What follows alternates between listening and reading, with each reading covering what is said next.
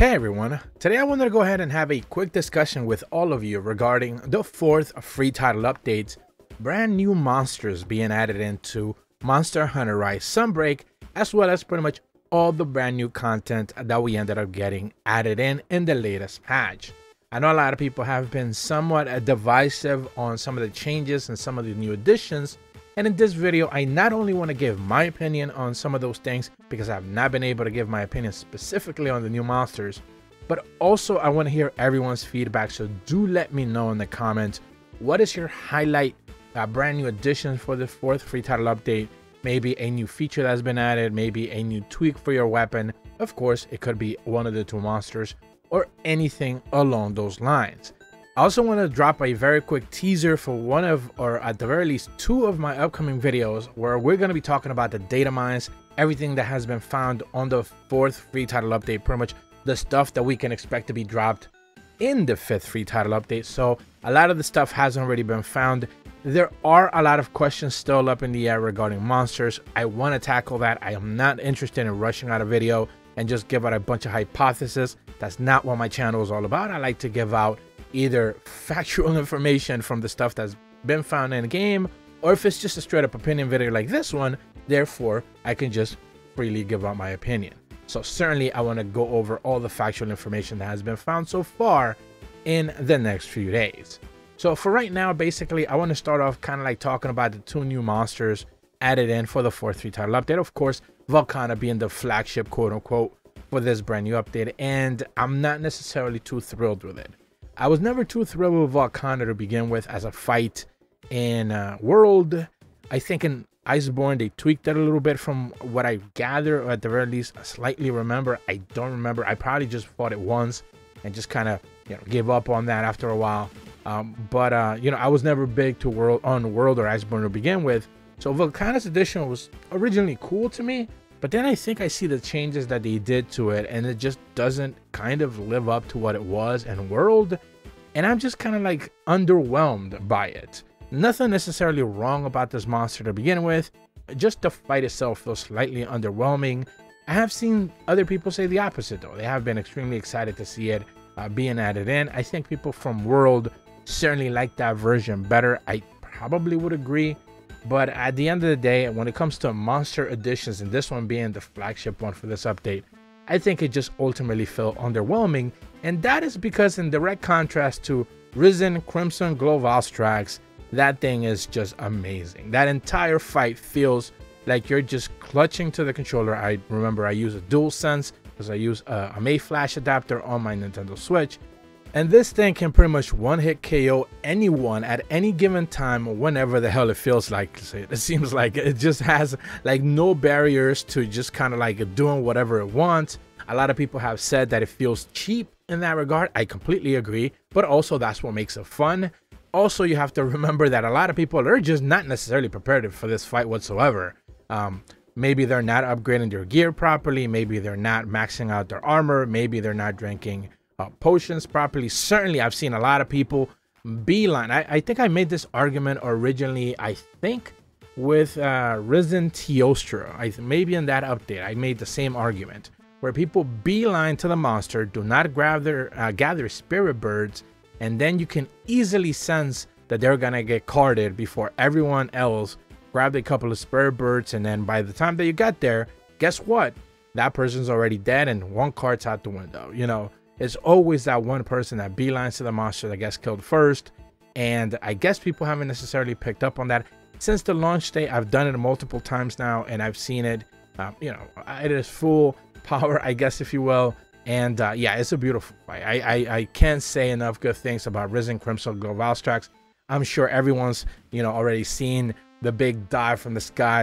It carpet bombs the entire field. It's just so menacing. So terrifying to fight. It will combo you in any way you want. It kind of hovers a little bit less than I probably would have hoped. I feel like normal Crimson Glow Valstrax hovers a little bit more when it's kind of just in this normal flying state, where this one likes to zigzag back and forth.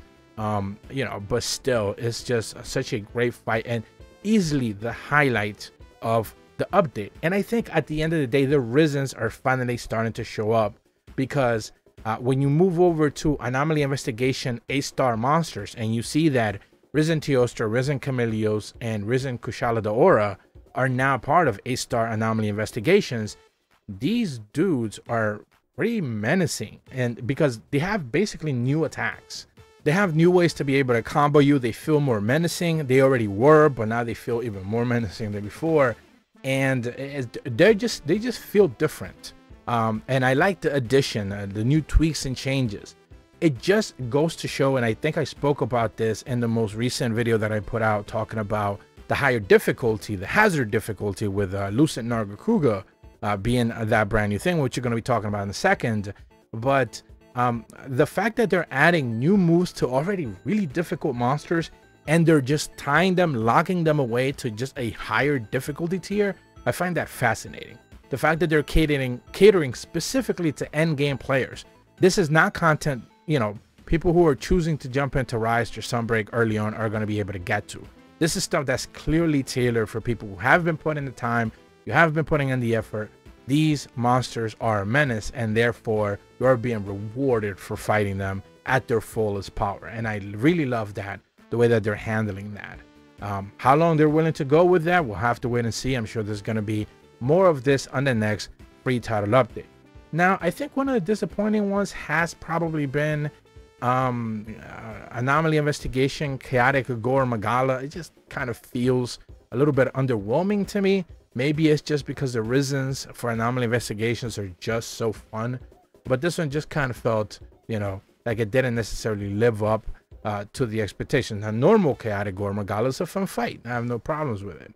But the Anomaly Investigation version of him kind of just felt a little bit underwhelming to me. But, you know, I'm not saying that it was easy. That's not, a lot of people always misconstrued when I say underwhelming to mean easy because I'm a gunner. That's not what I'm saying. Underwhelming just means like I was expecting a little bit more, maybe a little bit of a tougher fight, a tougher encounter, but it just never really showed up. And, you know, that monster is good enough as is. Anomaly Investigation, a little underwhelming, but, you know, not a big deal at the end of the day. Now, I do want to quickly speak upon, just kind of like touch upon, if you didn't watch that video, link in the description below for me talking about the hazards, introduction of brand new difficulty. So this is basically Capcom's new tier of event quest that I presume that they're going to be adding in for the next free title update as well, where we are now having access to, as of right now, Hazard, Lucent Nargacuga, and presumably Violet Mitsuzune will be added in at a later date.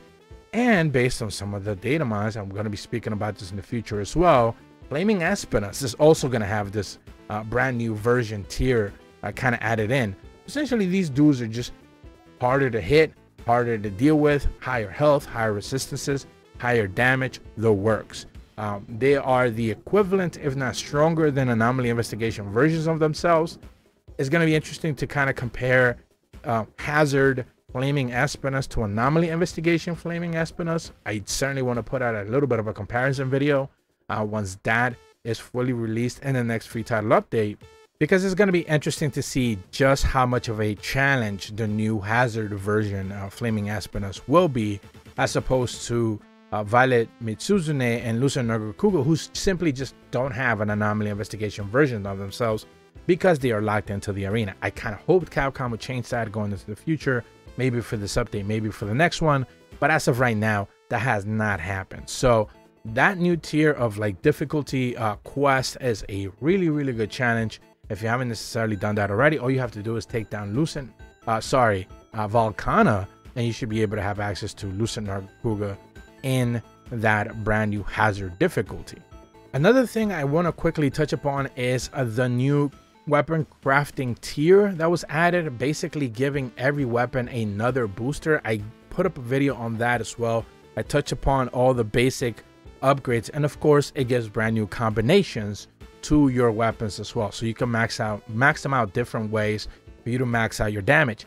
At the same time, if you're willing to go through the Curious Crafting Roulette, there's basically, I think, 4 to 6 new skills that can be found in that as well. I certainly wanted to put out a video on that, but I don't have a full complete list on that, so I'm probably going to talk to someone, try to make sure that I get the full complete list on which skills are now available that simply weren't available before through the Curious Crafting Roulette, so we can go ahead and get a definitive list of all those skills if someone hasn't necessarily done that already. I'm sure someone has. I just haven't paid attention to that just yet. So there's a lot of good things in this update. I'm a big fan of it. I think that, you know, sure, Volcano was a little bit underwhelming, but the Risens really has stepped up to their, you know, full glory. The next update will have one more. We know that. And maybe the reveal of the next update will go a long way to kind of keep people's excitement. I've seen some hot take videos out there already where people are comparing, you know, Wild Hearts to be the full-on replacement of Sunbreak. Look, I've been proponent of Wild Hearts since it was revealed.